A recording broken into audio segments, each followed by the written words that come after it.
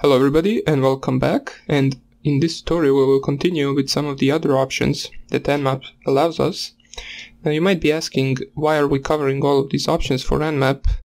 Well, basically it is a really important tool, and knowing all of these options will make you at least 50% better in penetration testing, since scanning is a really important part of performing a penetration test.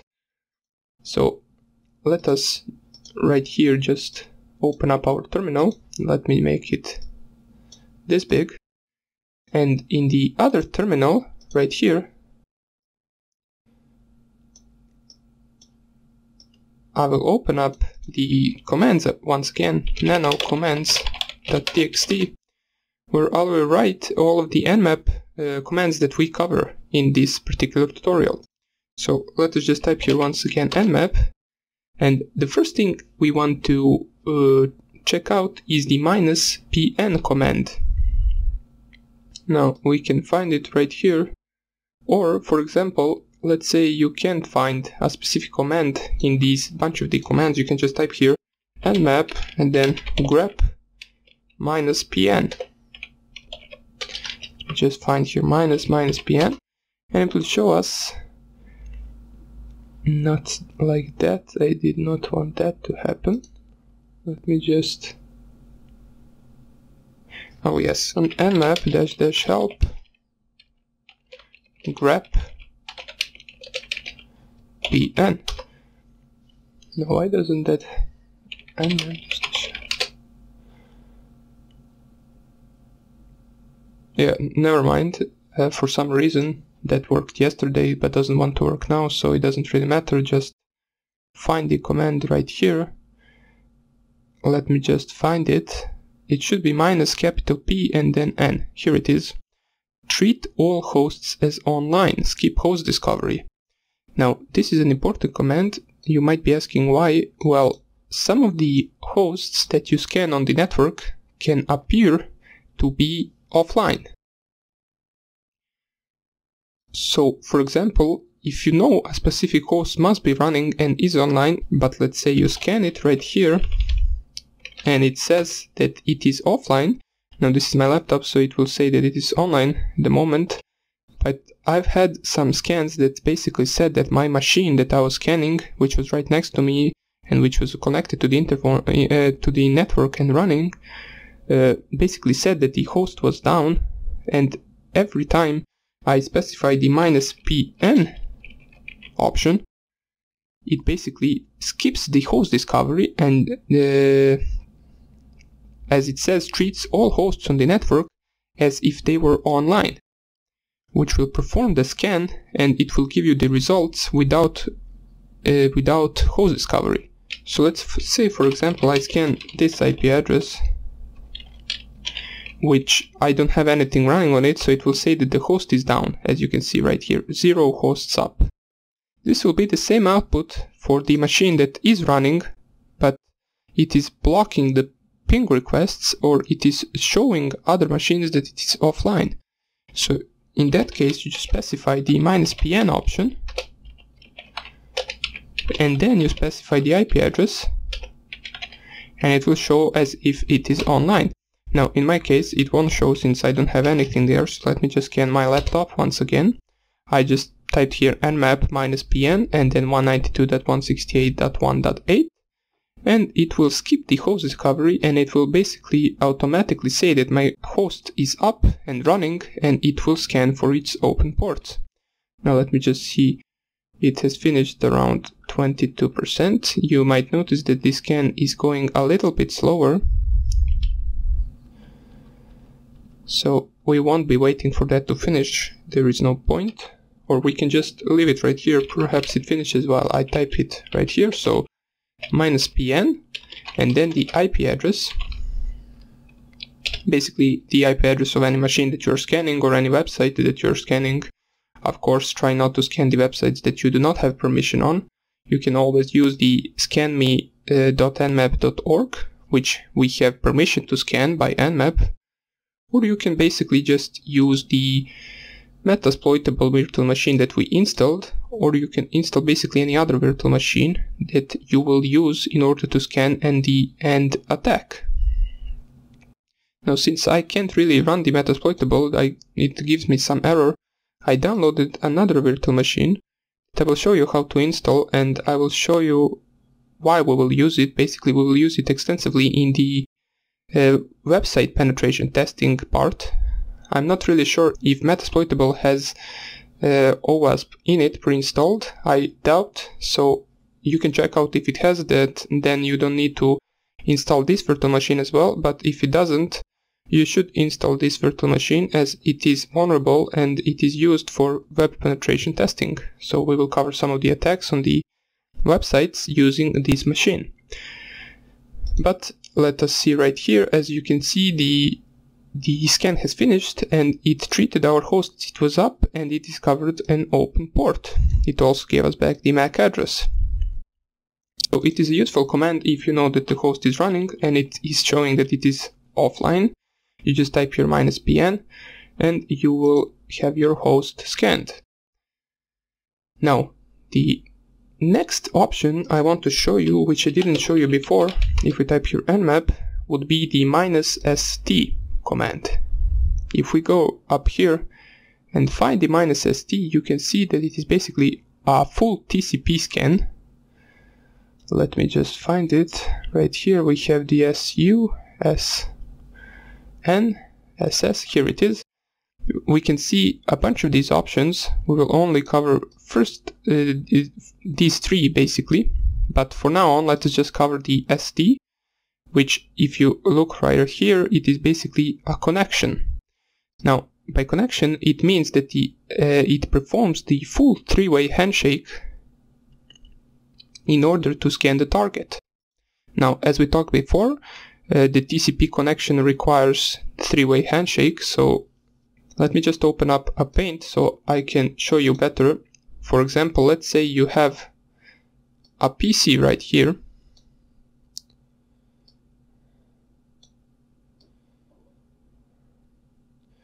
and you have another PC right here. These are basically just laptops. Since I'm not really sure how to draw PCs, let us just... This is PCA,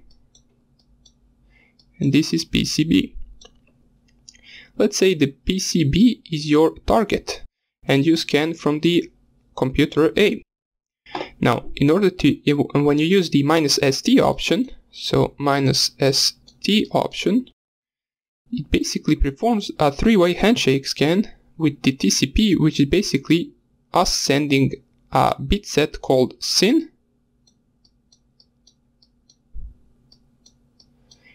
then the other machine is sending us the bit set called SYN-ACK, which is basically same as SYN.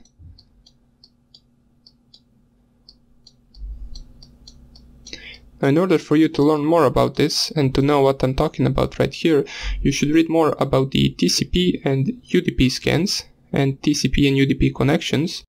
I talked briefly about it in the previous tutorials, but you might need to know a little bit more in order to understand how these scans work. So, but it is not that complicated, and then the scan finishes with only ACK. I don't have where to write it, but that is basically the three-way handshake. So it is SYN, SYN-ACK, and then once again ACK. Why is it called three-way handshake? Because it is consisted from three parts, as you can see right here. SYN, SYN-ACK, and then once again ACK. Just ACK. So the -st option in Nmap performs all of these three, and therefore it can be detected on the target machine as you perform the full connection on the system, but it is also more accurate option for scanning, since if you were to complete only the SYN, it won't be able to gather as much information and as accurate information as you would be able to gather with the full TCP three-way handshake. For if you want your target to not be able to detect you, you shouldn't be using the -st, since it is very detectable, as I said, since you use the full TCP handshake. So let me just type here nmap -st, And then we can just type here the 192.168.1.8.